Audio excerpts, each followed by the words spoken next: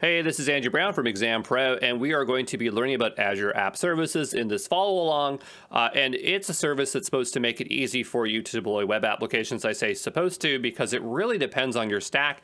Azure has more synergies with other stacks than others. So like if you're like me and you like Ruby on Rails, you're going to find a lot of friction with Rails and Linux. But if you're using something like Windows servers or Python or .NET, you're going to have a much easier time. Still a really great service, just wish they'd make it a bit more broad there, but let's hop into it. So before we can go use that service, let's make sure that it's activated.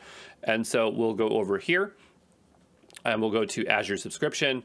And then down below, we're going to go to resource provider. Now you'd think what you could do is just type in app services and you'd be wrong because the service is under a particular provider. So if you want to figure out what provider it is, we can go Azure resource providers. And they have a page on documentation here that lists them all. So if I search for Azure App Services, it's under web and domain registration. So we're going to make sure this is registered. If we're using a custom domain, which we are not today, we need this one activated. So going back here, I will type in web and you can see it's registered. So if yours is not registered, go ahead and hit that. I believe this by default is generally registered with new Azure accounts. So I don't think that is an issue for you, but we'll go back up here, close these additional tabs, and we will type in Azure App Services. And we will look for that service. So there it is. And we'll go ahead and hit add. And so I'm going to give it a new name. I just made it a moment ago, but I'm going to try again and try to use the same name. So we're going to call this Voyager. Great. And then I'm going to go ahead and name this Voyager. And I already know that that is taken. So I'm going to type in Delta Flyer. And these are fully qualified domains, so they are unique. With Azure App Services, you can run a Docker container. We're doing code this time around. And what I like to use is Ruby. But again, you know, if I want to use the CI/CD, I'm not going to be able to use the deployment center with Ruby, so that is not possible. And so we're going to go with Python and run either a Flask or a Django app. I haven't decided yet. I am in Canada, so let's go to Canada East. And down below here, we have the plans. Generally, the plans will tell you the cost underneath. You'll notice that it's loading, but I just want to show you that there are some discrepancies in terms of pricing. So if I was to go to Azure App Services pricing, and we were to pull this up here, we can kind of see the pricing here. Okay, and if we scroll on down, right now we're looking at a premium V2, and oh no, I don't need help. I'm okay. You'll notice that it's 20 cents per hour. So if I go here and do that times 730, because there's 730 hours in the year, that's $146. I believe this is showing me in USD dollars. Yeah. And here it's showing me 103 Canadian, which is lower. So it could be that because I'm running in a Canada East region, the price is different, but you could imagine that if I had this at this cost at, what did we say here? At 146 USD, to CAD, I'd actually be paying $182. So you got to watch out for that kind of stuff, but I'm pretty sure this is what the cost is. So just be aware that if you look stuff up in here, it's not necessarily reflective. So you got to do a little bit more work to figure that out. If we wanted to go here, we cannot choose the free tier when we're using Linux. If we're using Windows, I believe we can use it. We're working with Linux today, so that's just how it's going to be.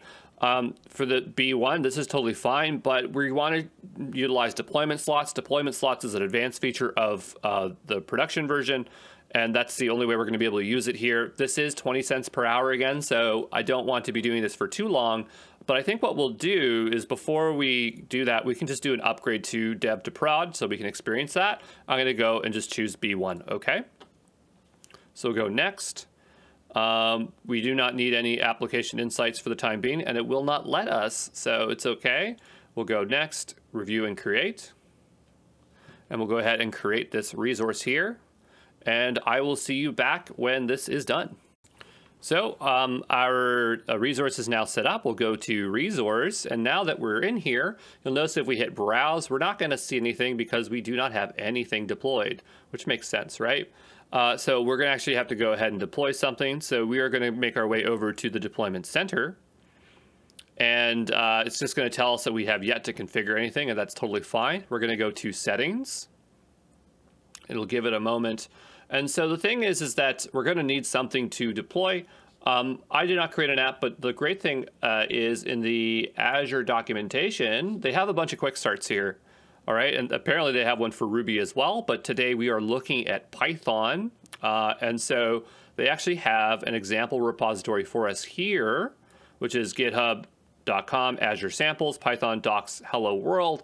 And I mean, I could go make a repo for you, but we might as well just use the one that is already provided to us.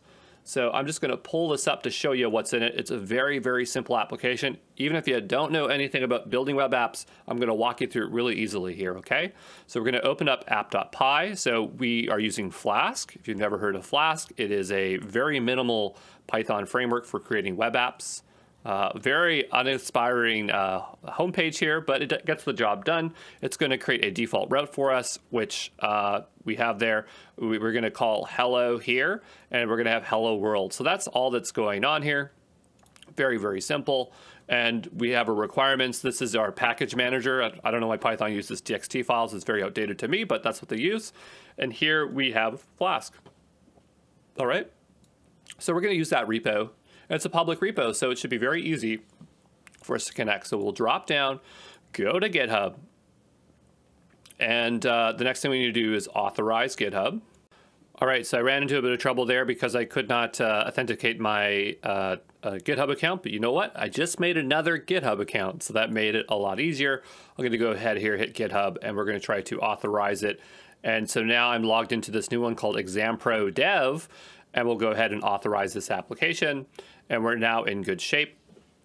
This repository doesn't have anything in it, so if I want to clone something, I guess I'll probably have to fork that repo. So we'll give it a moment to authorize, and while that's going, I think that's what I'm going to do. I'm going to go and fork the example repo, if I can find the link again here myself. I believe it is... That's still authorizing over there. I'm still looking for it. So it was like examples or something. Samples or examples.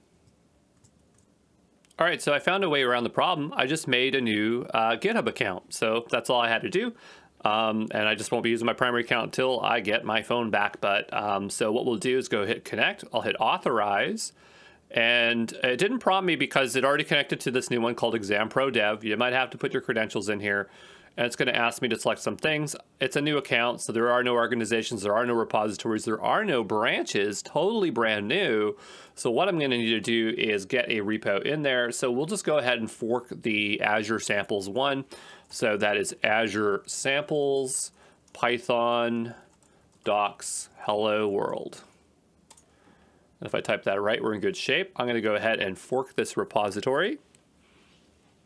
I'll say got it. And then I'll move this off screen here. This is now cloned. You should see it cloned here. And we'll go back here. And this probably isn't live, so there's no refresh button here. So we'll have to hit discard. And we will give this another go here.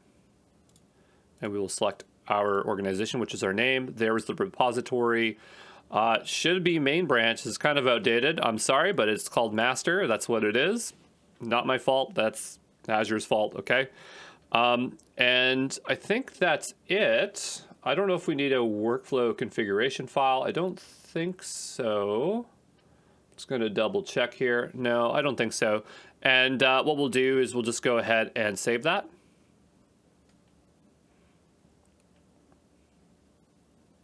And so now we are set up for deployment.